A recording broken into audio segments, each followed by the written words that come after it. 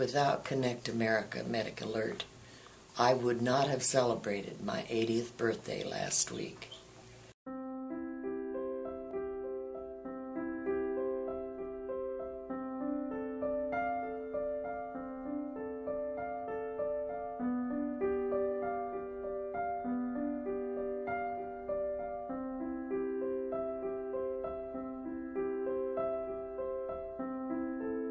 About 3 years ago, Mom was having some health issues.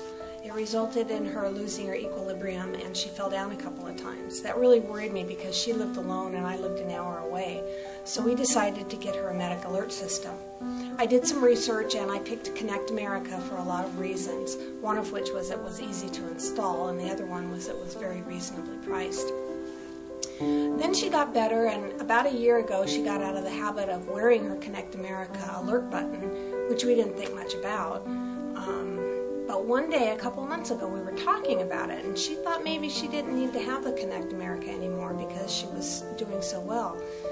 I was still a little leery because she was almost 80 and I was worried about her, so we decided to go ahead and keep it.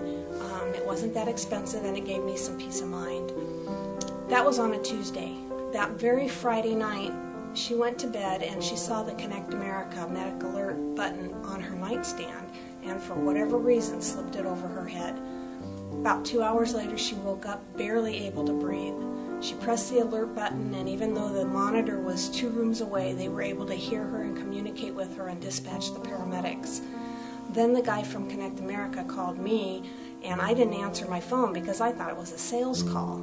He left a message and I called him right back, and he was so great. He just kept me calm and he was comforting. He gave me all the information I needed.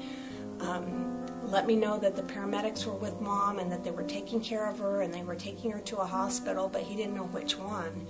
So he called me back again when he found out which hospital they were taking her to, gave me all the information I needed, kept me very calm and composed so that I could get down there and be with her.